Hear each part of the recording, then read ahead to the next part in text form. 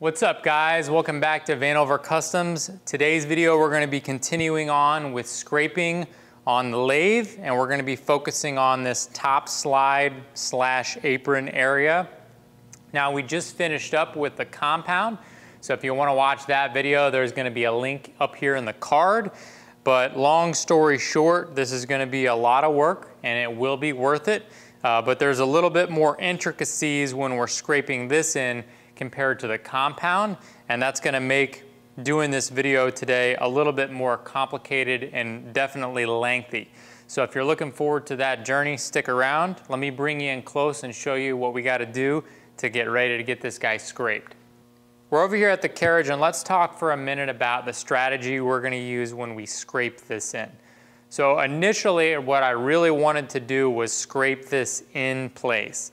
Now obviously that's going to make it more difficult to scrape, but the benefit to doing something like that is it saves a ton of time in disassembly from removing the bottom of the apron and trying to disassemble stuff, potentially having to remove lead screws, and you just add a lot of work when you're going to try to fully disassemble everything. The other reason why it may have made some sense to do that is this lathe does not have a lot of wear in the bed, very, very minimal. So it is my anticipation or my thesis or hypothesis that the actual wear on the bottom of the carriage is pretty minimal, which also highlights the fact that if you didn't remove the carriage, getting away with scraping just the top portion may be passable. And although those things may be true, the more I thought about it, the more I realized we are going to disassemble this, and for one real main reason. So the main reason is ease of scraping. I just spent the last 40 or 50 hours scraping in that compound, and scraping is a lot of work. And I think I could scrape this at an angle, but the reality is the amount of time that I would save and the quality of my scrape job would dramatically go up if I was able to take this and position it at an angle so I could get the scraper in there. So whatever time we lose in disassembling that, we are going to gain in being more efficient with the scraping. That's the primary reason we're going to disassemble this. The secondary reason is that when you're doing scraping on this part here, what you want to do is you want to scrape the flats first, the dovetails second for parallelism, and then once that's done, you'll want to lay it on the lathe bed and do a print on the bottom of the carriage, so that way if anything is out of alignment, you can adjust it on the bottom of the carriage. Now I'm not too concerned about that on this machine, but having it upside down is going to let us get in there and inspect, number one. Number two, if there is any wear, try to even it out. And number three, adjust any geometry that is maybe slightly off. And also be able to clean up under there and make sure everything is free of chips and dust. It's also going to allow us the ability to get in here into the apron and just make sure the oil is clean and that there's no gunk down there because we have it apart. So with all that being said, let's jump right in and let's start to get this disassembled a little bit further. We're going to come in here and remove this bracket. It's a bracket for the DRO, and I went ahead and turned down a boss here earlier when I got the lathe, so that way when the tailstock comes up it doesn't smash the DRO. We might actually change this because this lathe did have a toe along tailstock. In order to install the DRO, I had to eliminate that. I would like to retain that feature. So this is what's here right now, but we might be changing this design. While we have the carriage off, I would like to add a couple more holes just to add some options for the future. This is also the hole that the follow rest is supposed to attach to, and we covered that up as well.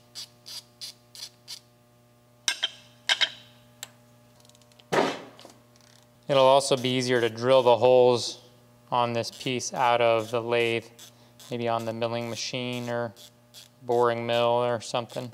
And there you go. Actually, this is already machined, and I added these holes for that bracket. So That's where the follow rest originally would have been fastened. All right, we're gonna remove these two. This is for the DRO mount. We might be getting a new DRO, so that may not be relevant. And this is the power cord for the automatic carriage feed. So it's just wiring basically. It's a very interesting setup. I can't tell if it's factory. It looks a little strange to me. It was much longer. I ended up shortening this because it stuck out really far and I wanted to be able to get this closer to the wall. There you go. That's how you know I was in there. We had some nice Wago wire nuts. So I'm gonna take a photo of that and then we'll disassemble this. It's marked 11:30 seconds. Makes me believe that it is not factory because this lathe is Bulgarian, so it should be metric. That wire goes right into the apron, or the carriage rather. And this we need to slide all the way out.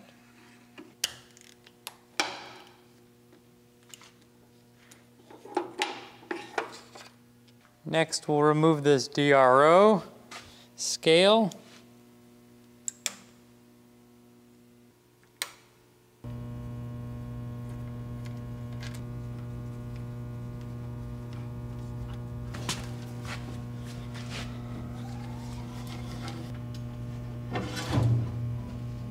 Now we'll be able to get in here and remove this back plate.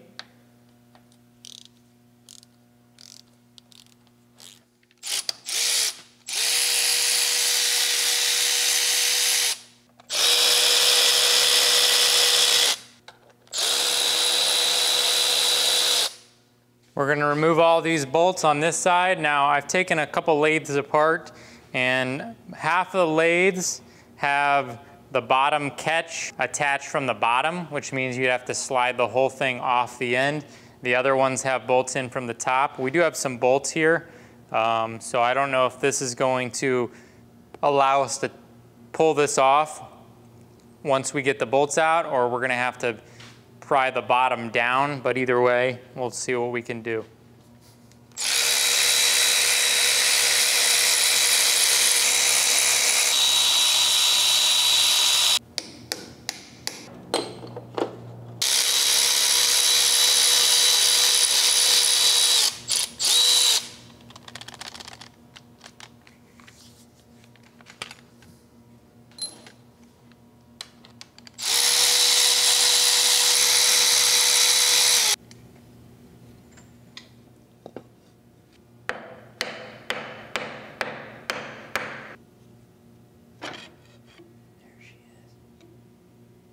Excellent news. I am fairly certain that this carriage lifts straight up. So there is a block that goes all the way underneath, but it looks like it was bolted from above, which is really convenient. If that's true, what that means is we can literally lift the carriage straight up, leaving the apron intact, meaning we don't need to remove any of the cross feed screws. And there's nothing wrong down here. There's nothing we got to do, so we can leave this intact. I have a magnet lifter, so we're going to go ahead and get this magnetized. It's good for 2,000 pounds, I believe, maybe a little bit more. And we're going to use the jib crane to kind of just lift up on this and just test our theory. Just looking under there, I think we're going to be golden, and that's going to save us some time. Now there is a wire in there. We do need to be aware of that. All right, we've adjusted our lifting point to be more even. I think we're going to be good.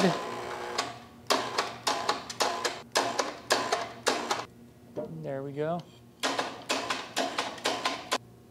And we have an oil line over here. So we need to figure out how to get this more balanced. So I'm going to sit this down on some blocks and then re-rig this. And then we'll figure out where we're going to go from there with that wire and that oil line. All right, we were able to get that wire cleared up and the oil line disconnected. So let's lift this baby up. Got a more even lift point. Just confirming, yep, wire is good, oil line is good. But we got a lot of lubrication under there, so I really love that.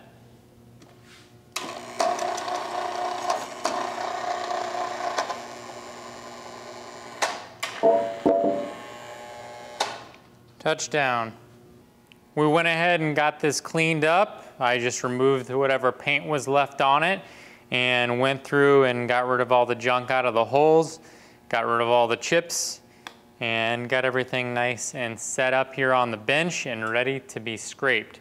Before we come in and start scraping this, what we're gonna do is take some measurements and see where we're at as far as wear. I did some preliminary measurements on the machine, and if my memory serves me correct, we have about a 3/1000th dip here in the middle. But let's bring you in closer and get some metrology out and get some measurements on wear here. Just like we talked about in some of the previous videos, when it comes to scraping or doing any measuring of that matter on these pieces of equipment, a reference surface is extremely important so that you know what your measurements mean in comparison to that reference surface. Now here we have two reference surfaces that we can go off of and just kind of compare our measurements. So the first one is this ledge right along the edge here on this side. So this edge here, nothing rides on this, and so we can compare the factory measurement here to the worn area here. And you can actually feel the gap or the dip when you traverse this.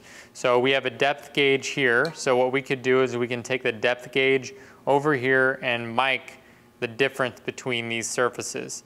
The other thing that we can do, and a lot of times the better option, because you don't have this luxury, is this top surface here is not a wear surface, and usually it is machined at the same time that the base is machined. Now it's not 100% perfect, but it does give you a good indication as to where you are. So what we're gonna do is we're gonna measure both off of this and off of this and kind of compare. And then what we'll do is we'll get the straight edge over here, set the straight edge, and we'll use a feeler gauge and try to confirm our measurements. And we'll repeat that process on both sides. So we're gonna start out by just kind of coming along this edge, and I'll make some measurements and write them here on the edge.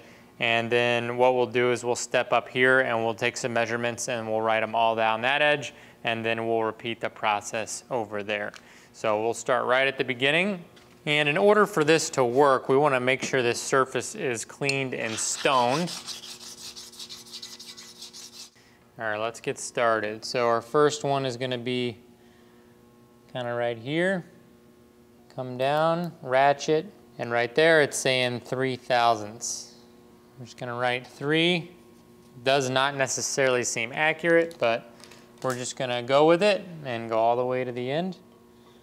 I'm gonna repeat that measurement. Okay. Come down here.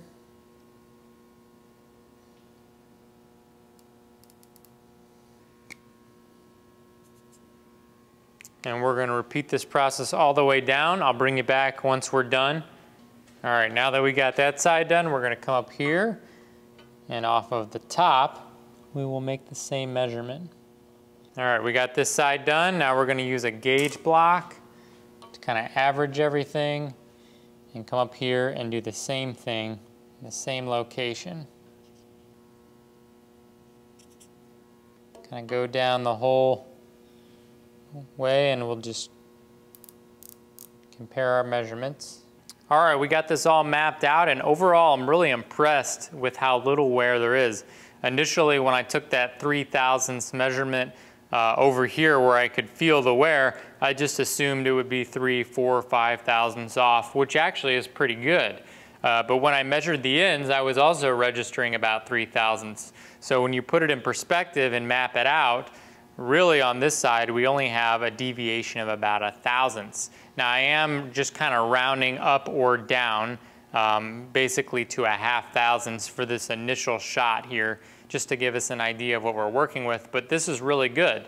And on the other side, we have a 2/1000ths deviation over here at the high spot, and then our low is at the back here. So overall, I would say we're looking really good. We have a little bit more wear on this side, which makes sense because it's closer to the chuck, but it really isn't as bad as I thought. So this kind of just gives us an idea of where we're starting. Now I do want to get a straight edge over here with the feeler gauge and see if we can confirm what we're seeing. But so far, this looks really, really good. I do have a straight edge here. Now when I get it in there, the problem that we have is because this section is unworn, it's kind of resting on there, so I'm not able to get a feeler gauge in there.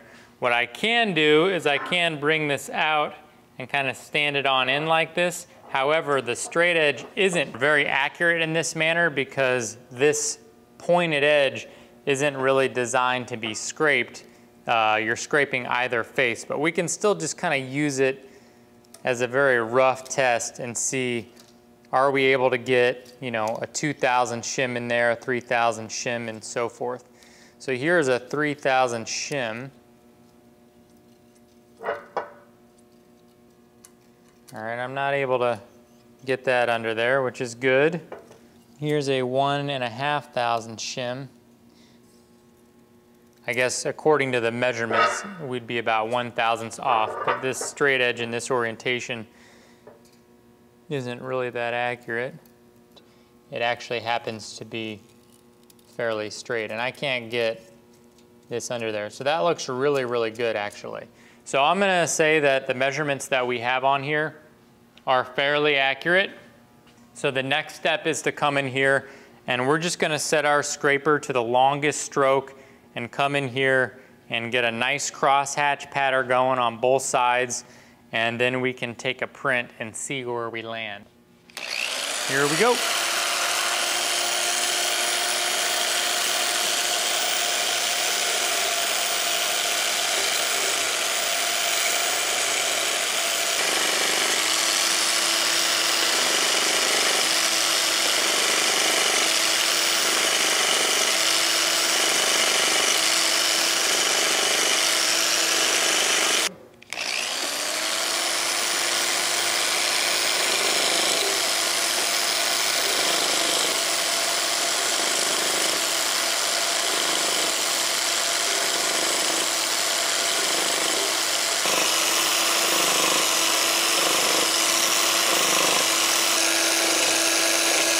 All right, I know I'm gonna have a ledge right here, but what I'm gonna do is I'm just gonna make 2 more passes, one going back this way, one going back the way I just went, and then after that's done, I'll stone it and go ahead and get it blued. I just wanna create a little bit more separation and contact before I do the first print.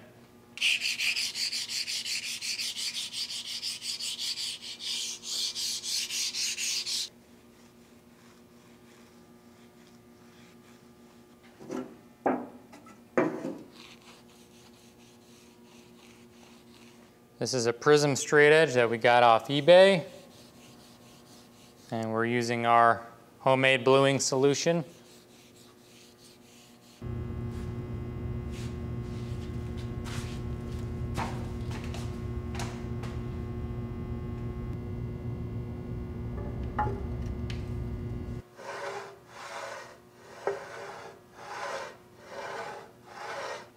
All right, here's the very first print.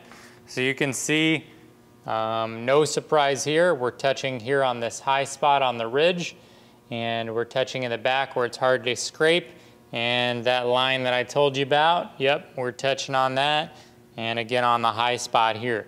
So here's what I'm gonna do at this point.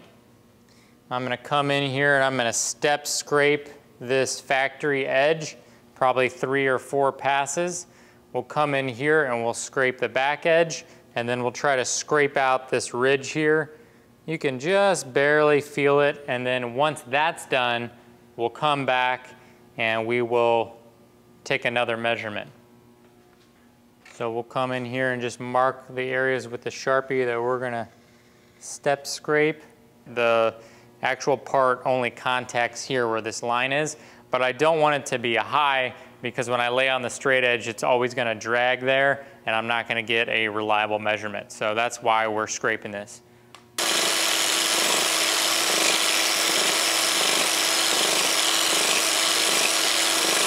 All right, we're gonna do our second print here. I'm gonna guess we're still gonna be a little high here, but hopefully we get an improvement. All right, we're looking good. So we do have a little bit of a low here. Great, that means we made some good progress there.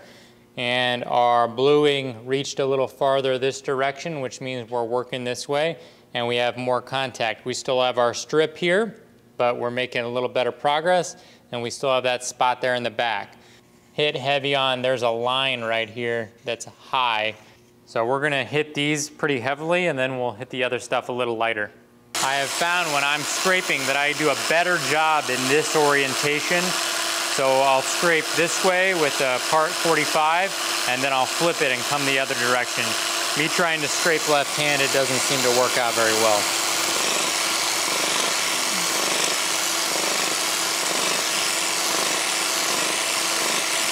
All right, and then we'll hit this little line.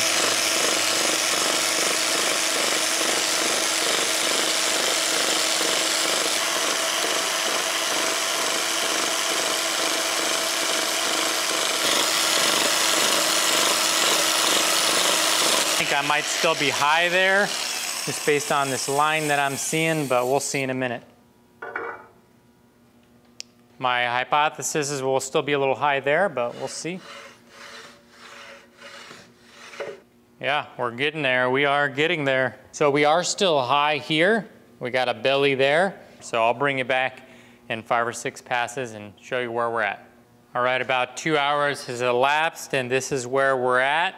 We do have coverage all the way across on pretty much all the surfaces.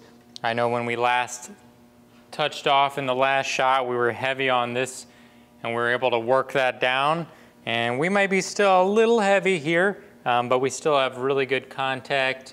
So this is looking really good.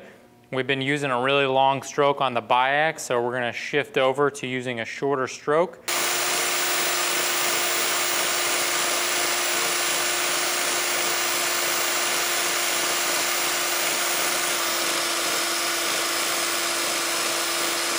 Okay guys, we're gonna stop here for the day. This isn't perfect, but it's really good and probably sufficient for what we're trying to do on this project. We do have a flat surface and we have a lot of points going on here. I would love a little bit more surface contact, and I would love to come in here and break these dots up a little bit more. However, I don't wanna go too crazy until we get the other side done, until we check the geometry, because we don't want to make any detailed adjustments over here and then come back and have to change the geometry. We just be repeating work. The other thing I want to do is come in and take a measurement from here down to the surface. We have the old ones written up there, and I want to see how much we've taken off. And the reason why that's critical is the nut in here is going to be moved down this distance that we've removed, plus the amount of material we've moved off the top slide when we get to that point. And with the sloppy nut, it probably doesn't make a difference, but we are going to be doing a new lead screw and a new nut, and we need to shave off whatever the combination is between this and the top slide on the top of the nut, so that way when the top slide comes down, it's not pushing the nut down. We got the carriage flipped around, and now we're going to start working on this side. So it looks like our base is over here at 0 and our high is right here at 2.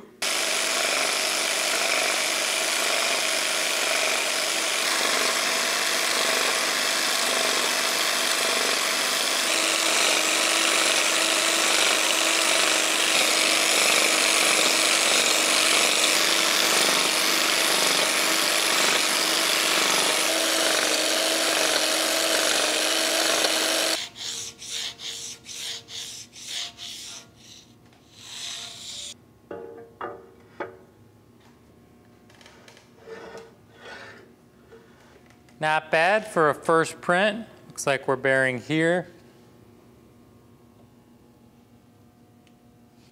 and here. You can see we're touching here. We have decent contact here, to be honest, and then a little bit there.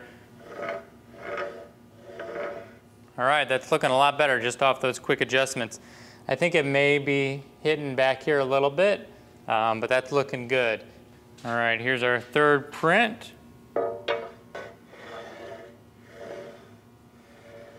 We're still heavy in these similar areas, but we're migrating out. So I'm gonna work this off camera for another 10, 12 different steps, and I'll bring you back once we're a little bit closer. So overall, this is looking real good. I did take some measurements off this surface, and we are very, very close to the same amount of metal removal on both sides. So these should be close to being parallel. So the next step here is just get all this stuff cleaned off, and we'll take some measurements of the actual V-ways and see how we're looking.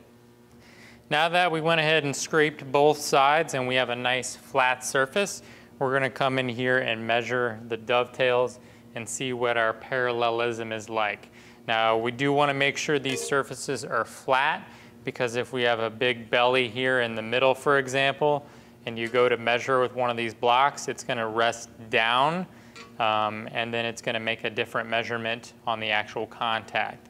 So now that we know that these surfaces are flat in both directions, that means the distance between here and where this makes contact on the V-way is going to be consistent. And there are some undulations from the scraping, but these gauge pins kind of find the average. So I went ahead and stoned these surfaces, and acetoned everything. So now we're gonna go down and measure and see what our parallelism is.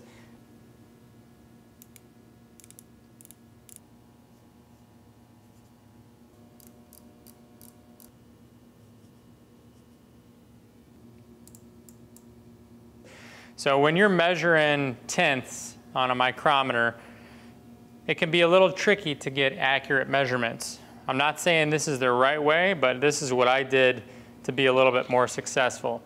Originally, I was going off the gauge pins, and that works fine, but you have to kind of work it to find the high spots. And what you're kind of looking for is the lowest dimension here, right? Because the lowest dimension is going to be the most accurate.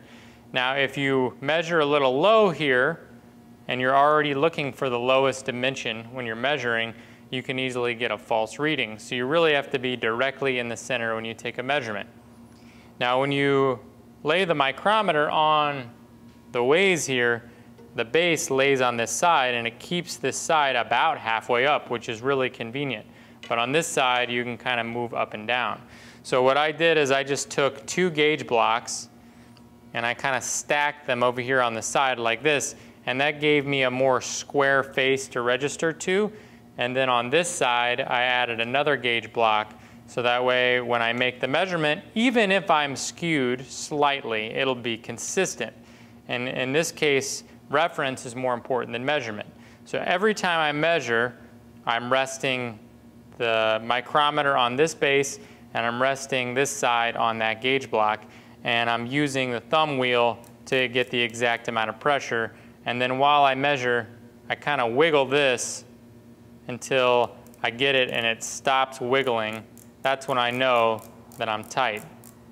At the bottom here, we're at 65.5 or 5/10, 66 and 5/10. Then we jump to 67 and 5/10, 67 9/10, 67 9/10, 67 9/10, 68, 67 9, 67 2, 65 and a half, and 65.8.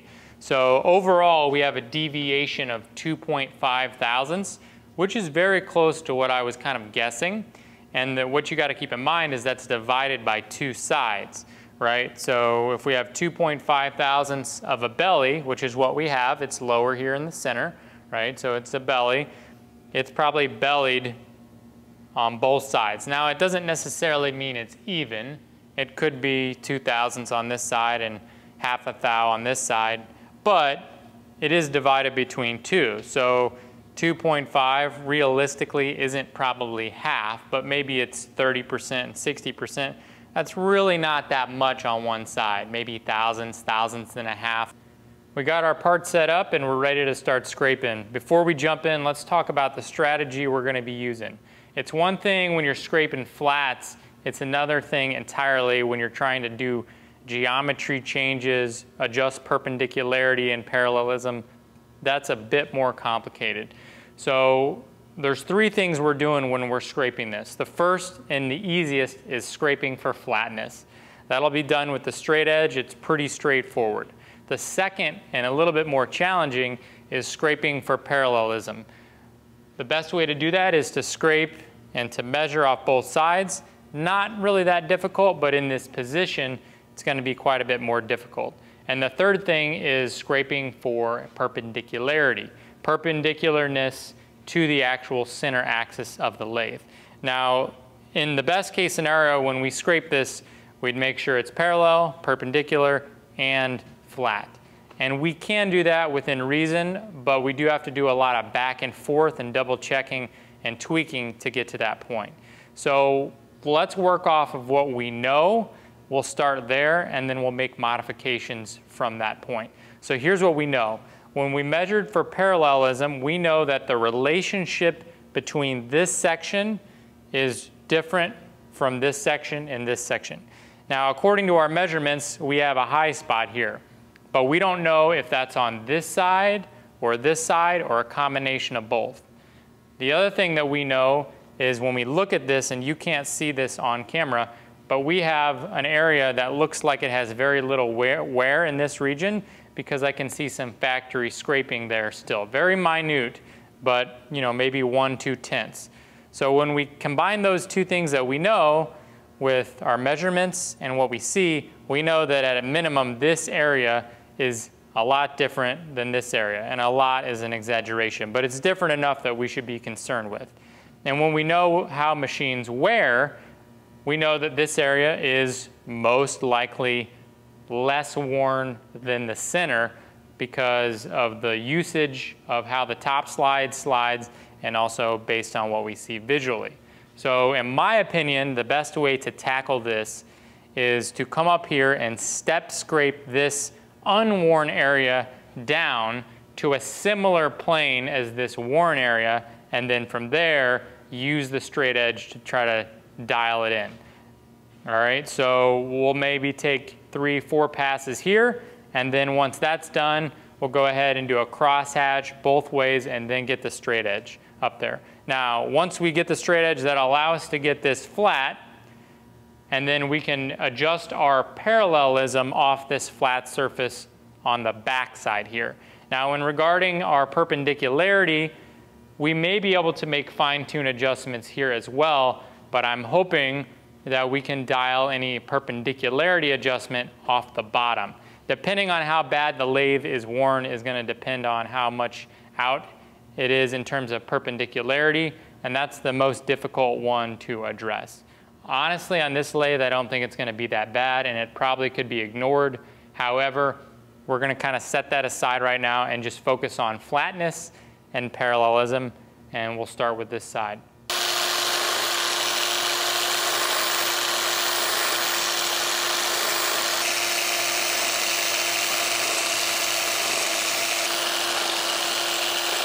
We're using our modified scraper blade here so we can get in here.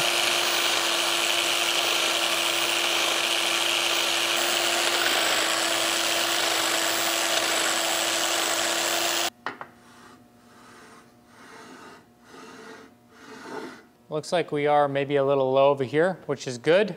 We started over there, so we'll ignore that. That means we brought that level down.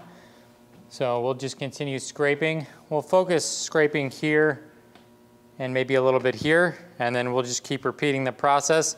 Well, after about 3.5 hours, this is where we ended up, and I'm really happy with this.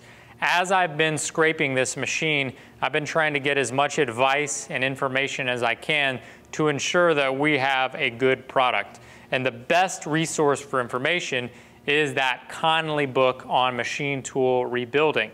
So I opened up to page 265 and found basically a diagram, and it talks about the order in which you should scrape. And it refers to this way here as the swivel way, and then the way on the back side where the gib is as the guide way. And according to the book, it recommends scraping the swivel way first, the flat ways second, the guide way third, and then fitting the gib and scraping that in fourth. Now that is not the technique that I used in this case. It suggests starting with this way first because it probably has the least amount of wear. Now, I've been following the method that Keith Rucker was using, where he was scraping the flats first, and there is a benefit there, and that benefit is that we're able to take measurements across a little bit more accurately, which is what we did. But in this case, I think we're okay. The good news is this way here, the swivel way, actually had a very small amount of wear, as the book would suggest.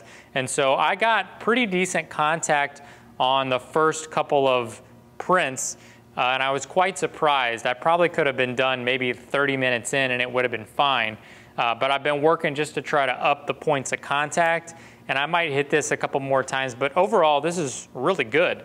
And I'm really happy with it. It does dive down here on the corner and this corner, but I'm not too concerned about it. They're not high spots, they're lows, which is good. We're gonna use this as our reference edge. We're gonna get this beast flipped around, and before we position it, I'm gonna take a measurement off of the other side and see if we've adjusted our parallelism any, and also record the amount of material we've taken off here. And that's gonna be important when we go to fit the nut, because with a tighter nut, you have to keep aware of what kind of material you're removing and or take measurements, because if you remove a bunch of material here and here, when you go to fit a brand new nut, it's gonna bind because the orientation has moved. We got our part set up at an angle and we're getting ready to scrape this in. Now, the more I think about this, the more I just can't wrap my brain around how we have a high spot here.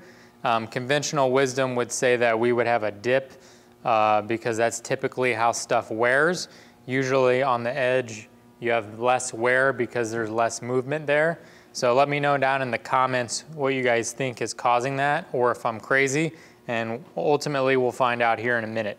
I went back to the Conley book, tried to review that data, try to see if there was anything else that I'm missing, double check the measurements, and everything is indicating that we have 2 to 2.5 thousandths high right here.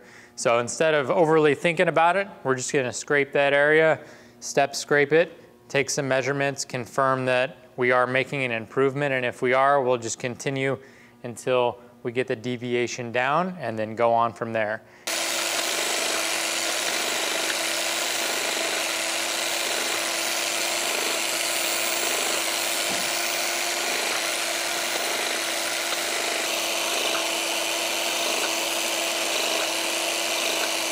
So I've been working on the center, and I've probably made 20 passes just from here to here. And I would make about 7 or 8 passes, check it, make 7 or 8 passes, check it, because I kind of wasn't believing what I was seeing. So I wanted to do a little bit of scraping, check it, and as we were going, we were making progress, but I found that doing 1 or 2 passes at a time just wasn't enough to register. So once I started doing 5, 7, we were starting to get some metal moved. And so here's where we're at right now. So our lowest on the board is 61.9 and our highest is 62.5. That's 0.6 of a difference. So we started out with 2.5 thousandths of deviation, or 2 thousandths and 5 tenths, and we're down to 6 tenths. And these are in half thousandths. So we're starting a little over 0, maybe 0 heavy. All right, we're gonna go here. And it looks like we're about 2 low, which would be 1 thousandths. All right, so we are -2, so minus 1 thousandths. We are minus half a thousandths, plus maybe 2 tenths,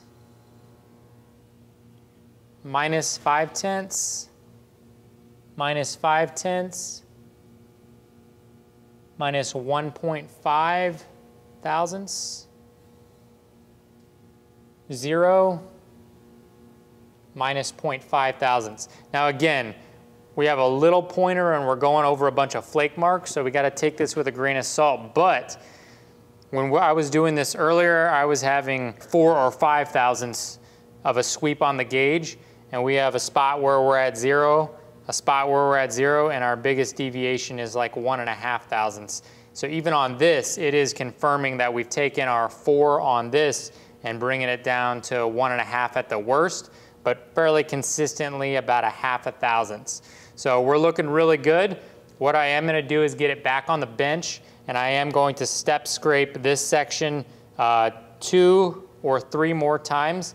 I did some sort of a calculation really basically and figured out about how much I'm taking off per pass, and it seemed to be about 2/10. So I want to lower this section about 4/10, so we're going to take 2 passes, and then once that's done, we probably have a little bit of a low in here, and that's okay. That'll be really easy to see with the straight edge, and then we'll come and we'll start scraping it like normal. All right, we got our very first print here on this side.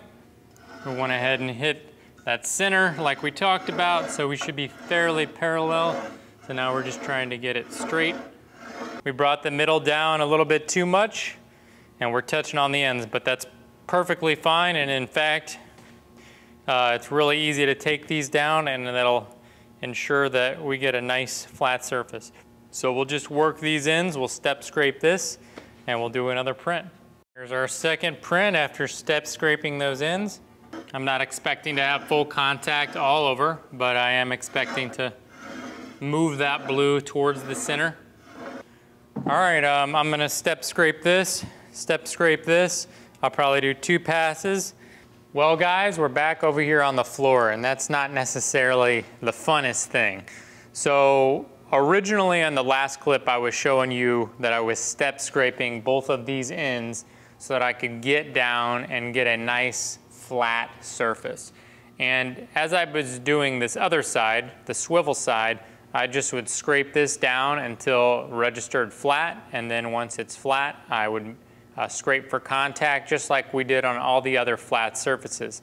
However, because these dovetails need to be parallel, what I've decided to do is do 4 or 5 passes, bring it to the floor where it's easier to measure, and then make my measurements, so that way I'm not creating a wedge or a taper and I can double check my work. But the problem that I'm running into is, according to my blue up and my straight edge, we're high here and here. And according to my measurements, we're high in the center. And if you remember right, we started high in the center, about 2.5 thousandths, and now my reading is anywhere between 7/10 and 1.5 thousandths high here. So if I scrape based on the measurements, I'm going to be putting even more of a valley in the center here according to the straight edge, and I don't want to do that. But if I scrape according to the straight edge, I'm going to work the ends down quite a bit, and I might have a low here and here. And after a lot of deliberation and going back and forth, what I decided to do is just go back to the basics, right? So I wanted to double check this side, because if I made a mistake scraping this side, that's going to affect the measurement. So I re-blued this side with the straight edge, and it came back straight and good. So that was great. I went ahead and redid both flats, and although they're not perfect, you know, and I do have a little bit of a hollow right here, they're close. They're not where they need to be in terms of contact points, but in terms of flatness and coverage, they look pretty decent. So that's not the issue there. And so I really don't want to remove more material than I have to, and I feel like I'm in the area where I might be chasing my tail. And so the best thing to do is to go ahead and just set this aside and move on to the next part. And what that's going to do is that's going to give us more information. So at the end of the day, whatever this ends up being doesn't matter. What matters the most is how well it fits with the top slide. We got the top slide over here on the surface plate. I just got it sitting on a piece of rubber. And overall, it doesn't look too bad. There's no major scoring. However, we can tell that this piece is worn. There's a little bit of factory flaking here and maybe here, but it is completely and consistently worn down past the flaking. So we're going to come in here and just do a checkerboard pattern, so that way when we do our first print, we don't get a smear. And then we'll flip it over and see what we look like as far as flatness.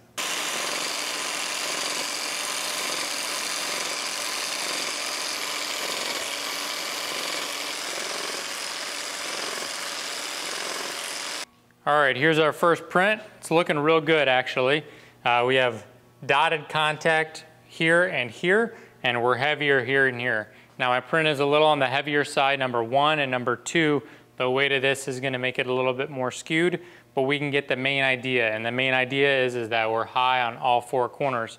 So we're gonna come in here and scrape all 4 corners just a little bit more, nothing too crazy, and then we'll get it flipped over and we'll do a second print. The other thing I wanna know, and I'm just kinda curious of, is when we get it flipped over, I wanna come in here with a height gauge on all 4 corners and see where we're at in terms of the parallelism from the top across this whole piece. So we'll get it flipped over and we'll just check that once we get it scraped. After making our second pass scraping, I wanted to go around and just check before we get too deep to make sure we're parallel. And here's what we found. Using the height gauge and setting it off as 0 over here, we have a +3 thousandths, +5 thousandths, and +4 thousandths, with this being a 0. So that's quite a bit to scrape out. It is possible, but it would take a little bit. So we went around and just double checked it with the micrometer. We turned this up on edge and mic'd each of these corners and they came back exactly the same. So we can trust both of these measurements and we know that this is the least amount of wear and this is the most amount of wear. Now this makes a lot of sense because we have a really heavy compound sitting here and this is the area closest to the chuck. So that kind of lines up with what we're seeing. Now instead of sitting here and trying to scrape this in, which we could do, I'm actually going to set this up on the milling machine and use it as a surface grinder so that way we can get these surface ground. Now it's not going to be nowhere near as accurate as a normal surface grinder, but it should hopefully get us within 1,000ths or so, and then scraping will be a little bit easier.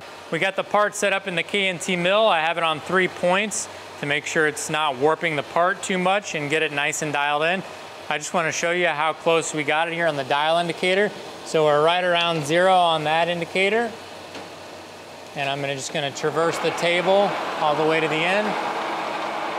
We do have a slight dip in the middle. Looks like maybe 1,000ths. And then we come right back to 0 here on the end. I tested it the other way and dialed it in that way as well, and we're 0, 0. So overall, I think this machine is fairly accurate, but I know with the wear and the table and everything, it's not going to be perfect. But hopefully we can take that 4 or 5 thousandths difference and bring it down to 1,000ths.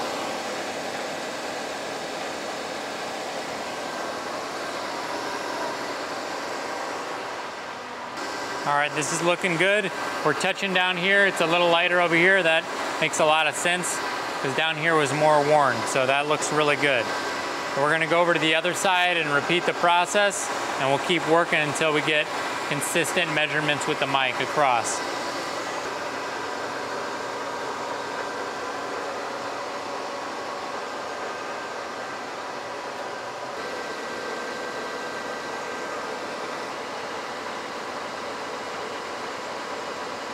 Well, I'm really happy with how this turned out. I mic'd it in 4 spots on the front and back, and we're getting 37 thousandths everywhere except for the back edge.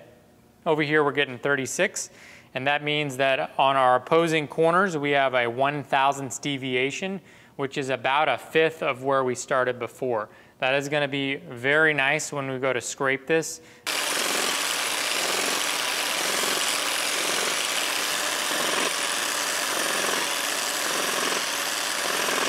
This is our first print. Everything's looking pretty good. We got some high spots here and over in this corner. We'll go ahead and get this scraped off camera, and I'll bring you back once we get closer in.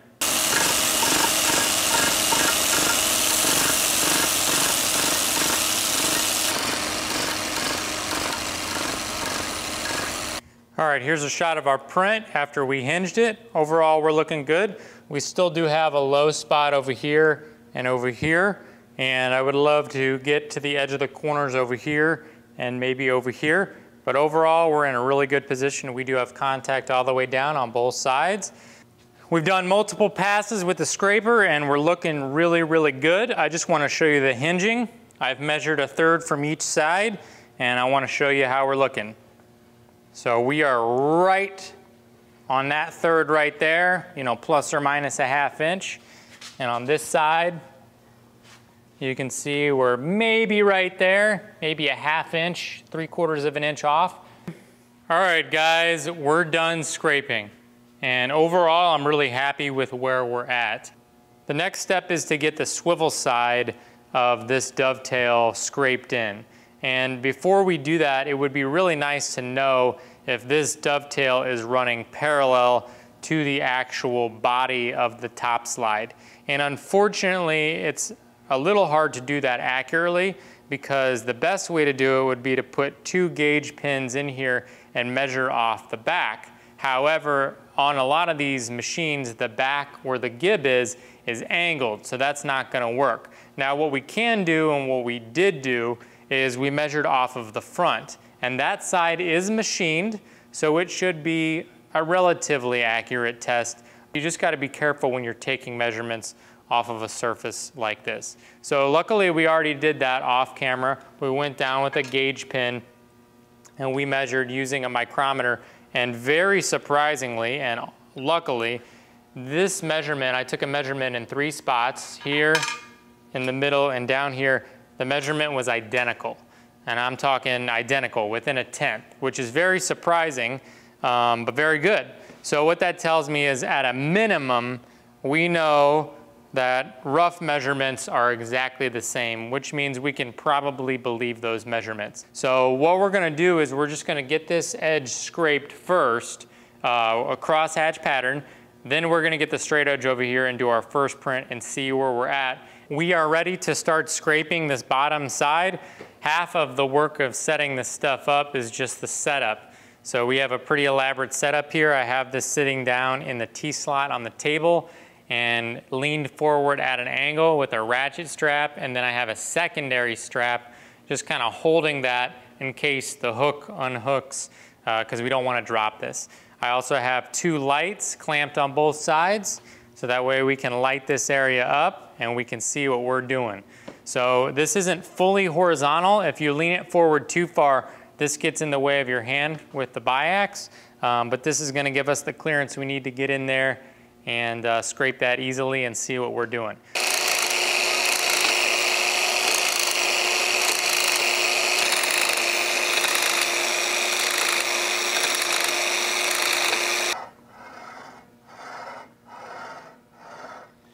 All right, not too bad actually. So I know it's hard to see on footage, so I'll just point it out. We have contact here, here, actually the whole way down, but we have contact in the valleys and on the tips, which means that my scraping, which focused mostly on the middle, created a low spot. And we have contact here, here, and here. So what that tells me is we're actually not that far off, because just 2 passes of scraping created a divot, and we were light on the edges, which is hard to get to. So we'll come back here and we'll scrape the edges. I'm probably gonna do this by hand, to be honest.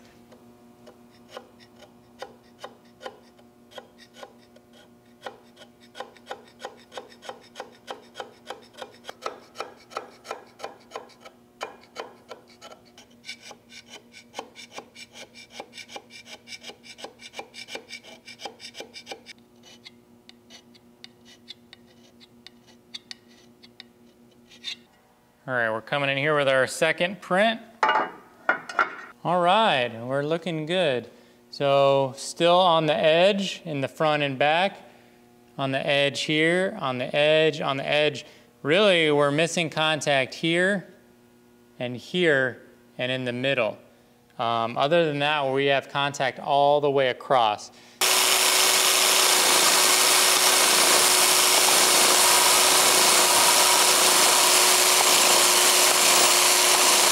Well, after about 6 passes, we're looking really, really good. This probably is one of the least amount of wear on one of the ways that was on this machine. It's really not taken a lot of material to get down to this point. I've been doing a combination of hand scraping and machine scraping, holding the scraper upside down to really get in there. We're gonna keep working this to try to get a little bit more contact and just try to knock down some of the highs, but overall, I'm really happy with how this is turning out.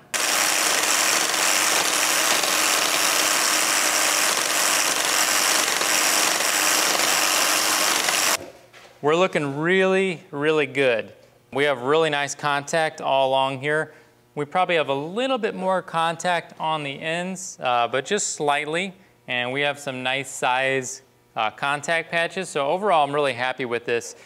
Before we go too crazy, because I don't really have a lot of time invested in here, maybe 3 hours, maybe 4. So I'm happy to put another hour just dialing it in a little bit more. I want to get it over to the carriage and test fit it. Because there's no point to go hog wild and then we get over there and we figure out that we're touching at the bottom only. All right, we got the top slide blued up and I'm getting tired of carrying this thing, so we got it on the crane with the magnet.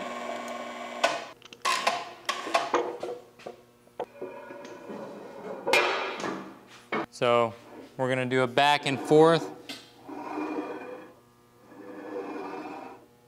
We're checking 2 things. We're checking the flats and then we're checking this dovetail on this side. So we have contact all the way down. And on this side, now bear in mind that this area right here, pretty much no contact on the outside. But we do have some contact here from the edge, and we have a giant dip in the middle here. And the contact we have on this side is pretty consistent, but it's all the way down. So what we need to do on this side is come in here and just hit the high spots on this side, hit the high spots here. This is a smear, we have to ignore that. A couple spots there. Overall, not bad in terms of coverage. On this side, pretty consistent. We have consistent all the way down, but similar kind of story. We only have contact about, you know, 1/2 inch, and then the last 1/2 inch there's nothing. So that tells us what we need to do in terms of the planes. And then on this dovetail, we have contact on basically the first half, and then the top half has no contact. Coming in here and on this side, just hitting the highs. I know this is gonna be hard to see on camera. It's hard for me to see in person standing right above it. Luckily, we're just fine tuning at this point. The other side, we might need to change the geometry slightly, but in this case, we're just fine tuning. A little bit of an update. So we're making some good progress now, but we made some mistakes, and I want to share those with you and how we corrected them. So one thing that's really important when you're scraping is to double check, and to not only double check, but double check with multiple methods of verification. Now I knew when I scraped both of these in that I didn't want to final fit them or chase the points too much, because I was going to need to adjust it when I fit the top slide, and I knew that. But what I failed to do is, although that I made sure both of these planes were flat, I failed to do a somewhat rough check on the level or the plane in which they're in. And the main reason is because setting this up on the surface plate is the best way to do this. To make sure that you can dial it in and use a height gauge and check everywhere, that's the absolute best way.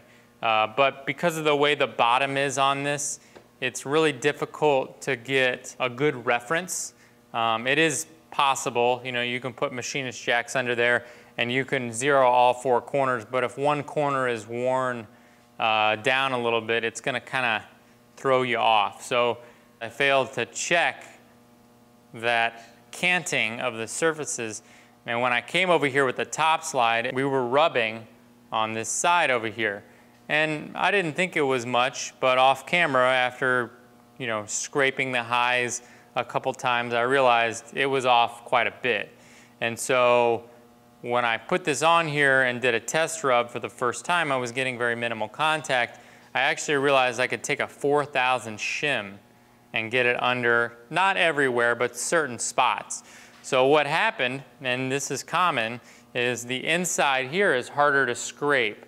And so I did scrape that, but I scraped this side more.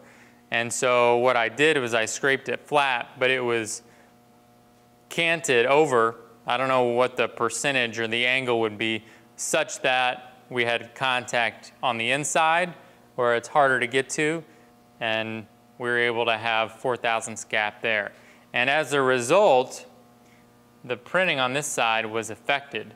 So what I had to do is I had to kind of start over on this side, not entirely, but I had to go back to roughing, and I roughed, step scraped just that first ½ inch, and then I started to scrape the middle, and we're getting to the point where now I'm getting contact. It's probably hard to see, at least in this area all across, back here just in the middle.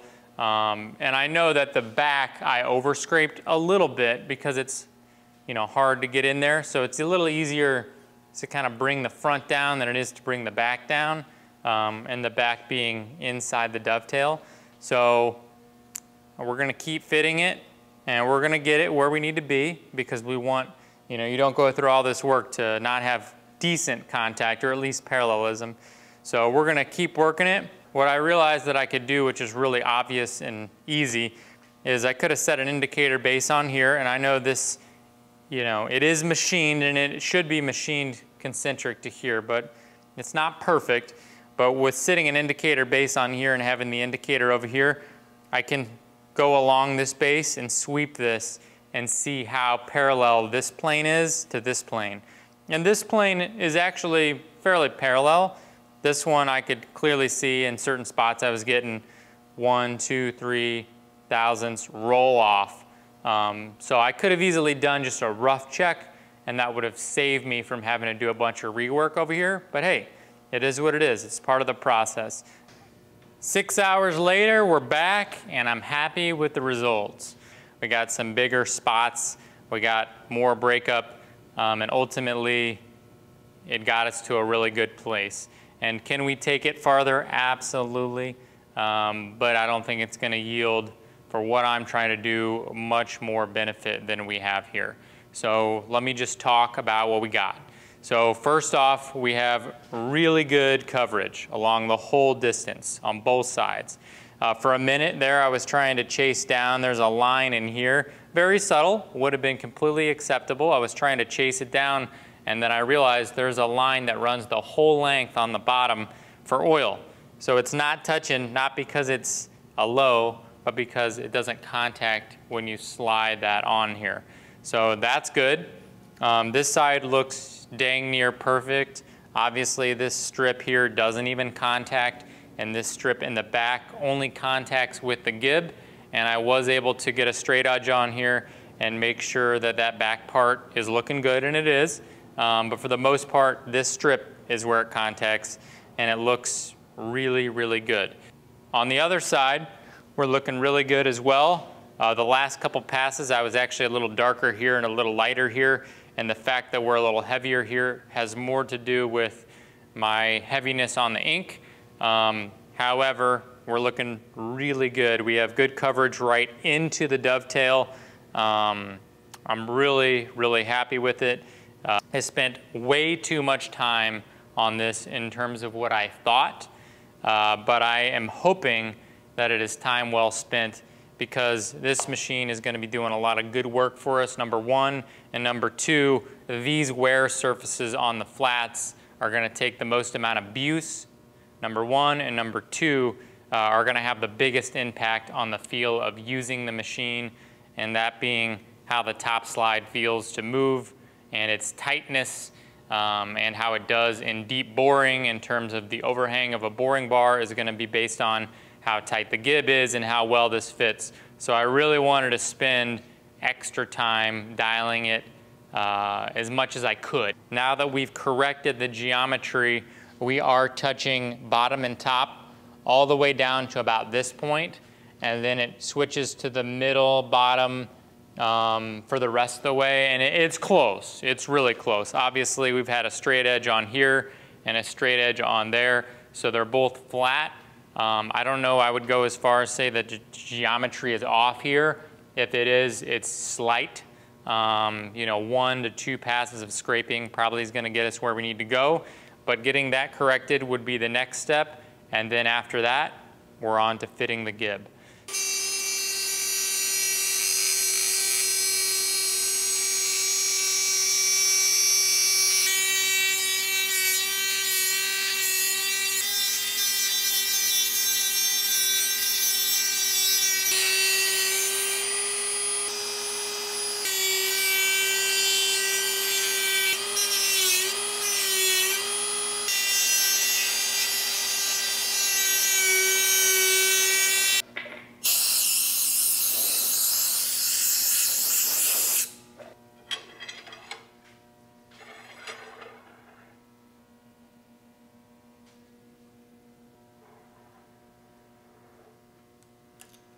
Well, that was unexpected. I don't know what I was expecting, but I assumed with the minimal wear we started with the lathe that the gib would just slide in nice and we'd have plenty of meat. But what I didn't take into account for is how much material we've removed, mostly off the flats of the carriage, in addition to the meat we removed both on the flats and the V-ways of the carriage and topslide. And as a result, our gib is now not thick enough. So we're gonna pause the video here, and I need to order some turkite so that we can shim up the gib and get it in there and make sure it's fitting properly and get it scraped in. I hope you guys have been enjoying the process. I know these scraping videos aren't the most interesting, but believe me, however not interesting they are, they're about 10 to 20 times less interesting doing this. It's very tedious. But I think we are drawing close to the end of the scraping on the Lion lathe. We do have to scrape in the gib and address the bottoms, but other than that, we should be pretty squared away. So we'll bring you back in the next video to fit the tapered gib and get the turkite glued on there and see where we're at with that. So until next time, have a good one. We'll see you in the next video.